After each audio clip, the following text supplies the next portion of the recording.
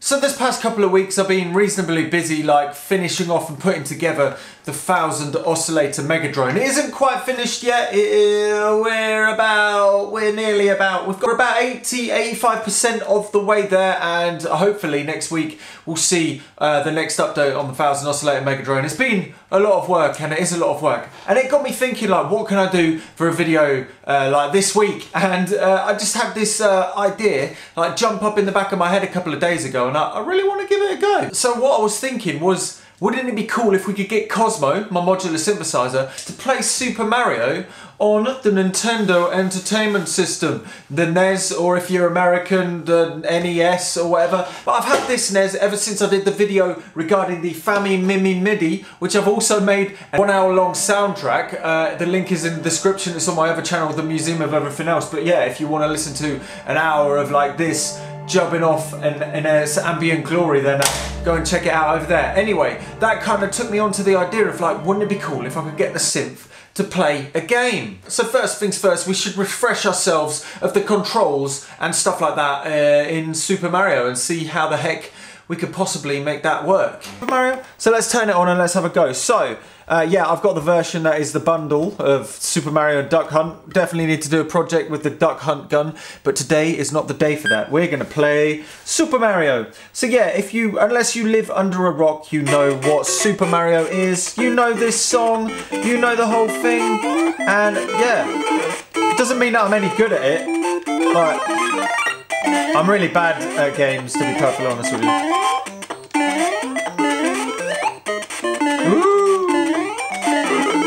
Oh, I never did. Oh, what a plonker. Oh. So it's really simple controls. It's mainly going forwards, backwards, and jumping. So the next thing I think we need to do is make a really quick and dirty kind of converter to talk between the NES and the modular synthesizer. So what the plan is to take this controller and basically try and find a way of making it talk to the synthesizer by plugging in like jacks into the controller somehow, and yeah, figuring that out. And it turns out it's going to be rather simple. I found this really good image on allaboutcircuits.com, the link's in the description, but this is basically the schematic of the controller. As you can see, it's got a shift register in it, and this shift register talks to the NES. So there's a shift register in here, and basically it's got 8 buttons, and each of these buttons goes to a designated bit pin on the shift register, and then it goes to ground. So what we need to do really simply is basically put a transistor, which is right here, a 2N304 transistor, and acts as like a electronically triggered switch, and which sends these buttons, these pins, to ground. And yeah, it just so happens that last night I actually figured it out and did it. I actually did it on a builder's live stream on my Patreon last night. I basically turned on the camera and just said, got this idea, gonna give it a go, and 3 hours later I had it built. Let's have a look at what we have. And this is what I came out with from that 3 hours. Basically, it's a controller on a box with a bunch of jacks and LEDs in it. Yeah, that is what it is. And as you can see, basically what happens is each of these buttons has a designated jack socket, and this jack socket you can plug something in and it acts as the button. So you can send a trigger from a synthesizer or something into any of these jack sockets and it will press the button. I'm also making a video right now on my other channel about what's going on inside of here, and also if you want to see the builder's live stream, well, it's still up on the Patreon, you can watch it back and stuff. So yeah, anyway, but I'll be talking in detail on the other video, so if you're interested in that, go and check it out. But without further ado, let's plug it in and see what the heck happens.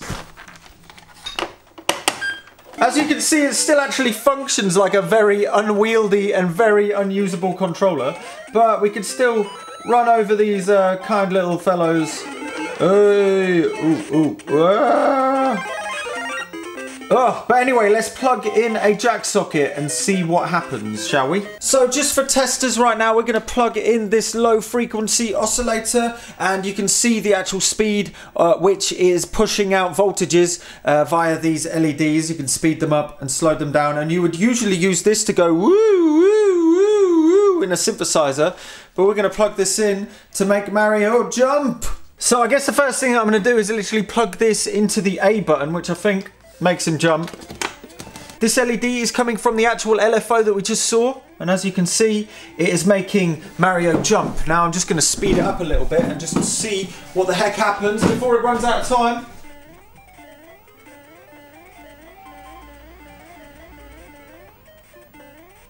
Yeah, that's working. So I'm going to make him go forwards.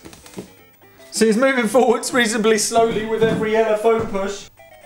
Hey, he's doing it, but now you can't jump because there's nothing plugged in to the jump button. So what do we need to do? I've got another LFO module over here, so I'm going to plug this into the A button and see what happens. Put it into A, which is jump.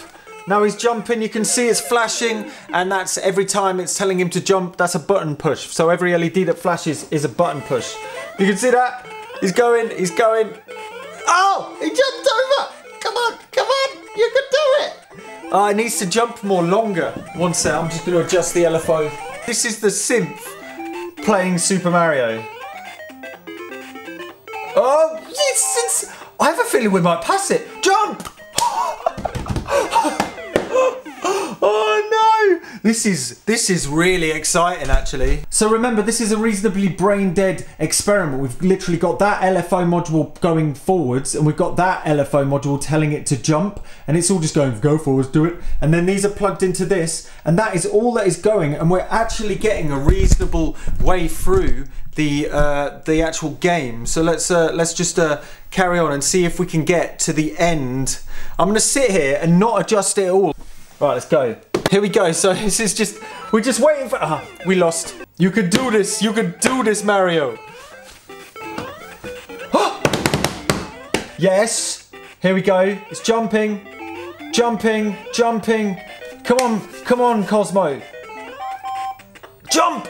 So I'm reasonably confident now, actually, that I will be able to beat the first level, even with just 2 low frequency oscillators, and depending at which ratio of speed they are going into the A button and the go forward button on this custom controller, I reckon we can actually beat the first level of Super Mario with a modular synthesizer. Literally just two LFOs. Without further ado, let's begin. Right, let's go. Okay. It's about, come on. Jump! I can't make it over it. There we go. Jump! Okay. Oh, yes, it did it! No! Oh.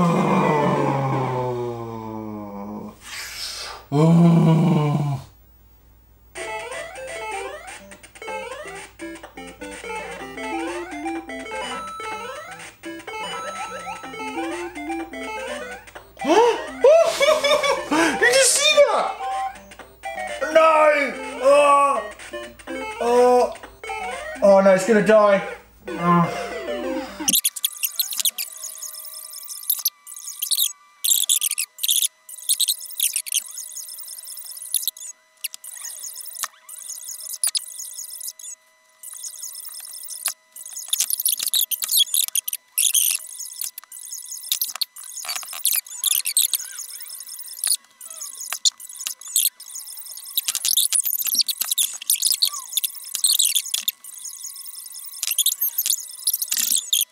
Well, it's evident that it's going to take quite a long time to be able to complete and even get close to the end of the level. There was a couple of times which I was reasonably close. I seem to remember the ending being a little bit further on, but annoyingly it's just a little bit too unreliable. I'd love to see it work, but I think that we need to add another couple of levels into this. So let's make this modular synth a tiny little bit less brain dead, shall we? This thing, which is a light dependent resistor, and basically what it does is it increases in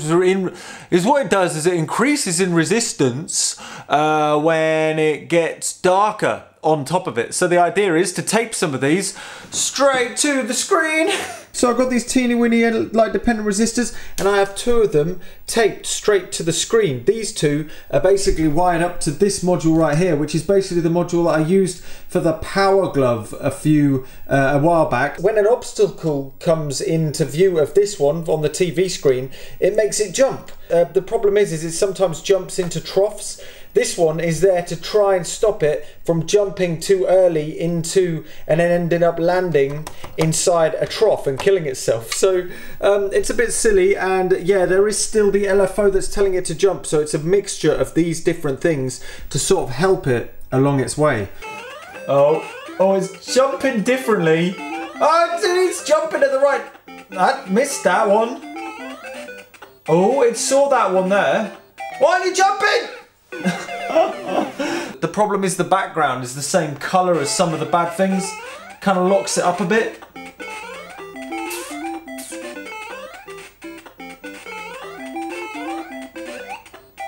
Yeah, it gets stuck here because of the background.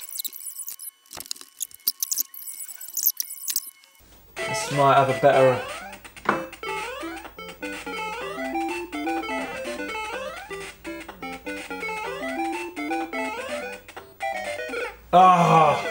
So the annoying thing about Super Mario is it has a background and you can see these big green humps right there. Well, the problem is with these sensors is it picks up the green humps.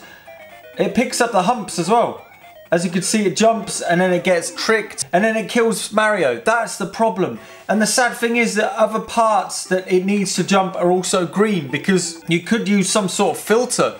But no, we're just, look, coming up to green, jumping, and then dead. Ah! So the thing is with a tangent like this is I'm not really sure what to do now because I've sort of proved that it could work, and if I sat here for long enough, potentially with the initial idea, which actually worked better than using sensors on the screen because of the background of Super Mario, like I could probably beat the actual level, but I have a feeling there's a better way. Obviously there is a better way, there's just playing it. I know there are some computer simulations to beat it, but that's not what I want to do. I want to solve this problem with the modular synth. I want to get to the end of that first Mario level with this. Let's try it, and I'm going to sit here until it's done. I'm going to do it. I'm going to figure this out. Let's just wait. You wait here. Okay, this is it. I'm just going to try and let it win.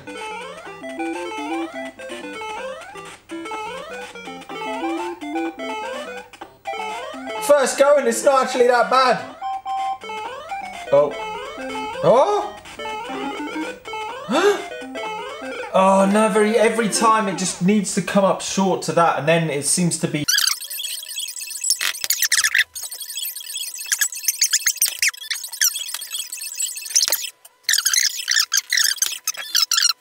Oh. Ah. This is going to be a long night. That's for sure.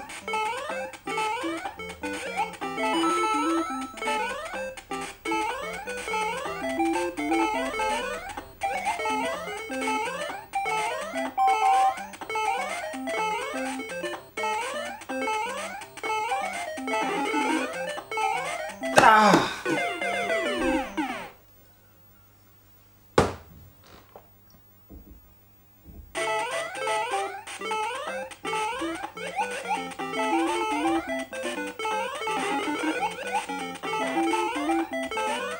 Oh my gosh. Here we go. Just not... Oh! Oh! Oh! No. This is... Yes! Yes! I've lost it! The screen's gone! The screen's gone! I was excited! So excited! Did you see that? 1,800... Oh! Now we're on level 2. Level 2, let's keep on going. Here we go. We are in the shower. Oh yeah, here we go. We managed to make it to this level without even touching a keypad. No way. Oh, it's gonna die now. No way. Oh no, I didn't put backwards. Need to put backwards in. I need to get backwards going. Where's backwards? Backwards. Go backwards. Oh, whatever. Just come on. Yeah, here we go. I'm sorry, that was a little bit of a cheat, but no way. Oh my gosh. No way. And we're down. Oh, that is way further than I ever thought was going to be possible. Now game over. We actually got to the second level. Ooh. Well, I'm glad we tried again because within 20 minutes I managed to get to the second level twice. There was obviously that part where he needs to walk backwards to be able to go back down again. I had to sort of get in the way and unplug that at that point, but there is a way of doing this smartly, still with a modular synth, not using computer software or a piece of code that is written to basically just go and do the whole level, because we can make modules for the modular synth, like a lot of logic gates and OR gates, things like this. Comparators may be useful, stuff like this. These are all possible within modular synthesizers, so I think it is more than possible to potentially get to the end of Super Mario by literally using a modular synth plugged in to this controller. I really don't know. If you have any ideas, please let me know below, because this is quite a bit out of my comfort zone, so please do let me know. Anyway, right now I'm going to go back onto the 1000 oscillator Mega Drone. I'm nearly there, like I said at the start of the video. There are a few knobs left over, and we are over the next month actually documenting exactly where the knobs are with patrons' names on, because if you don't know, every single knob on the 1000 oscillator Mega Drone, it's got about 2,500 overall, has the names of people on there. All you have to do is sign up to Patreon. Even the lowest tier actually gets a knob on there, and you can, yeah, there'll be a picture on my website and there'll be a list of all of the people on the designated panels underneath it, so you'll be able to find your name on the Mega Drone and stuff like that. So if you want your name on it, there are still a fair few left over, so the link is over there. And this is also funding a museum which the Mega Drone is going to be inside, so if you want to support something that's going to hopefully get a little bit more bigger and a bit more community led, then please think about going over to the Patreon and just popping $1 in or whatever and just supporting this endeavour. And as always, I've been Look Mum No Computer. Don't forget to subscribe and don't be scared to try it. Maybe not this. Maybe don't try this.